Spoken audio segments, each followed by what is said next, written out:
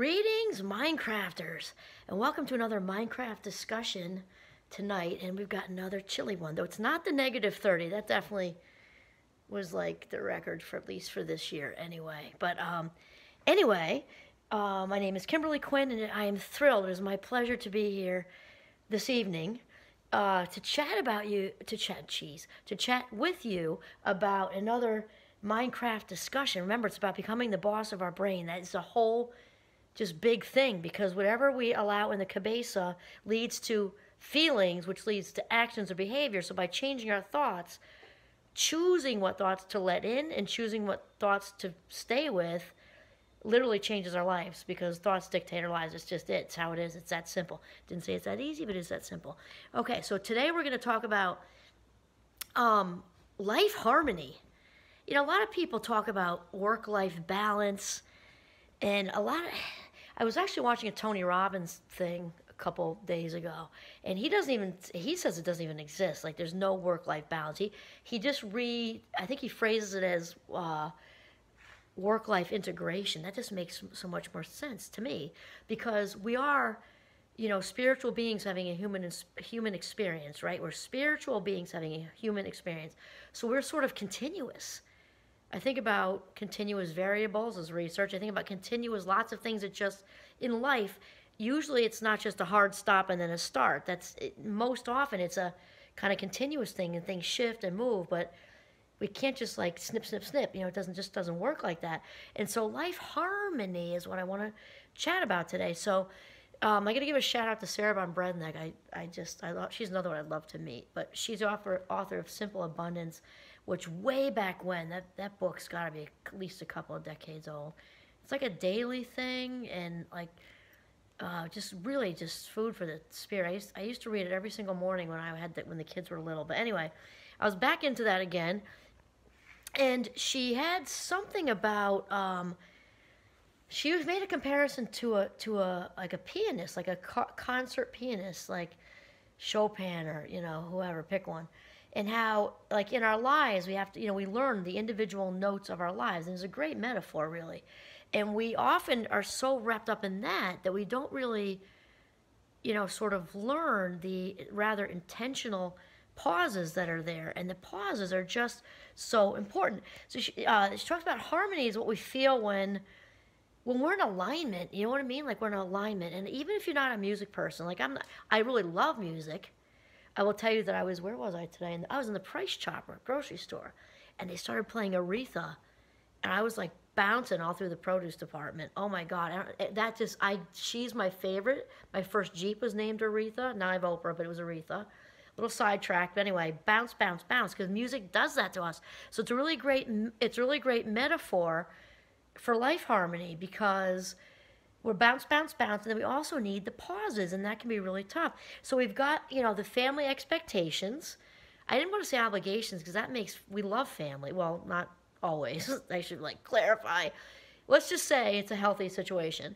So we'd rather say expectations, because there are a lot of expectations on parents and partners and siblings and parents taking care of older parents. I've got that going on with some friends right now, and all different, you know, situations. So there's family expectations, responsibilities of the world. Let's just say that, because there's all the work stuff, you know, the Rona issues and vaccinations, all that stuff. And the world has lots of expectations.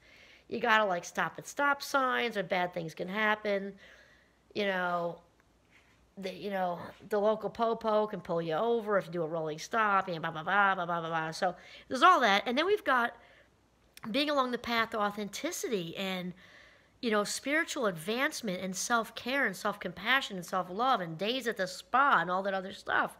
They're just so important in learning to practice simplicity, gratitude, mindfulness, all that stuff. And that often takes a back seat, because we are too dang tired. We can't even decide what's for dinner, or, you know, baked potato or rice. I don't know, honey, pick one. You know, like, we're just too dog tired. That's just it. And so we do things, you know, so basically, you know, these, you know, huge needs that just satisfy our souls often often don't make the cut, for lack of a better way to say it. This is definitely true for young mothers. I say young dads too. It's just I wasn't one of those. I was a young mom.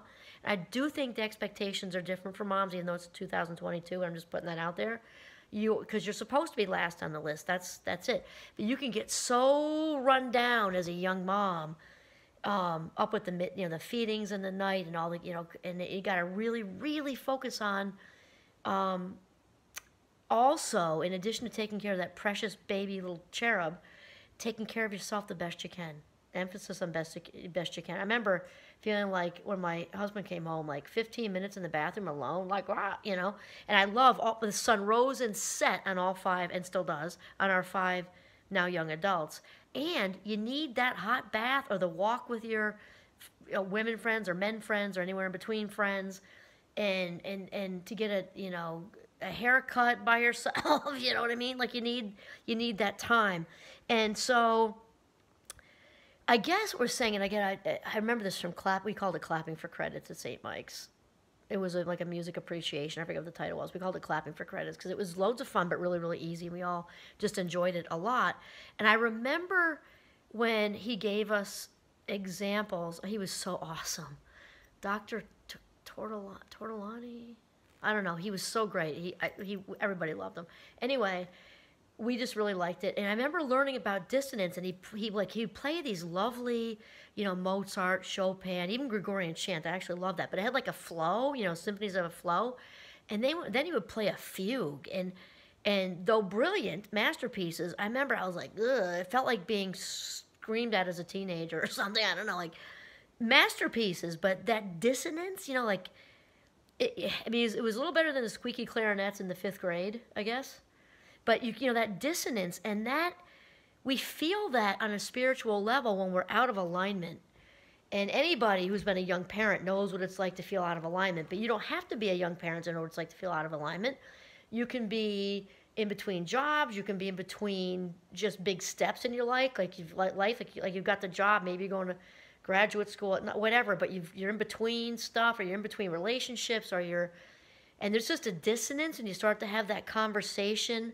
Usually there's a conversation that's brewing long before whatever it is changes. You just kind of like, when you're driving, you're in the shower, just kind of like, okay, so that was a little hiccup there. Same reason, too much or not enough storage in my phone. So we're talking about the metaphor with learning our notes in life, and then, sort of embracing and learning the pauses in between. Being able to recognize them, that's the only way we can reside there, is to learn to recognize pauses and to learn to hit the pause button.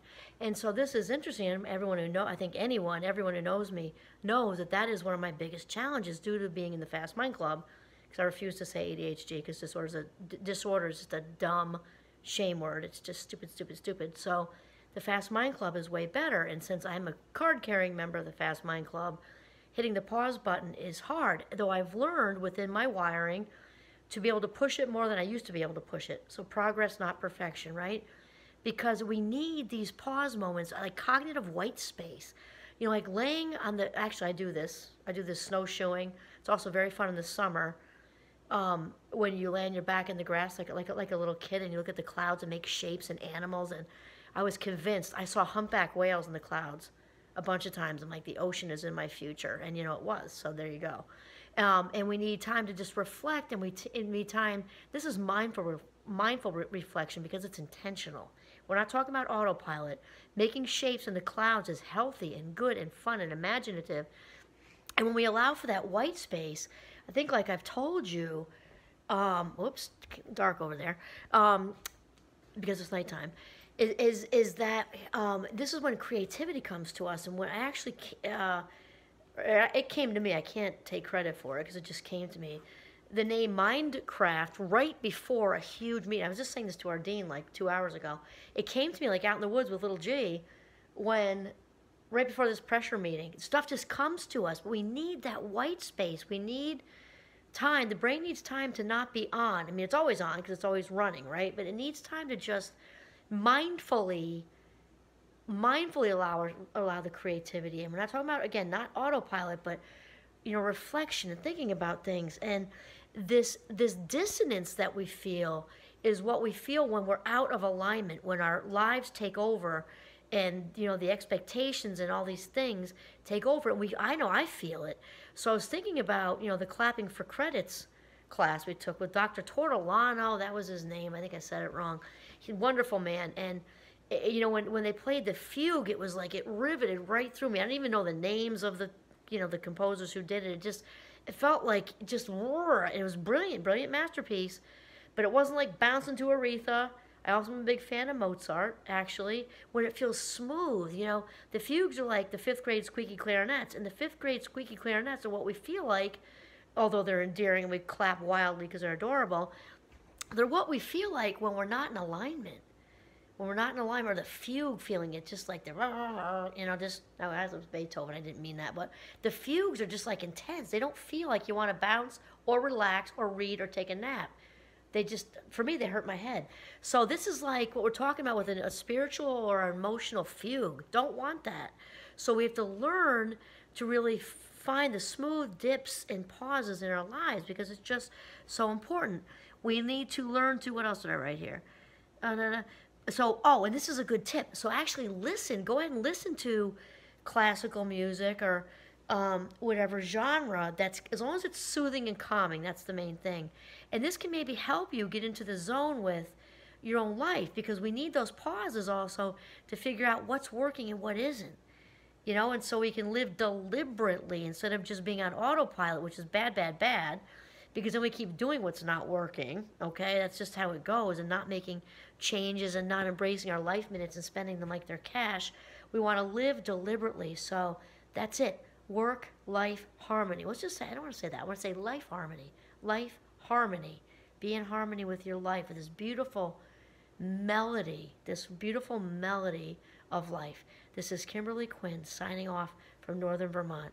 Have a mindful, very harmonious day.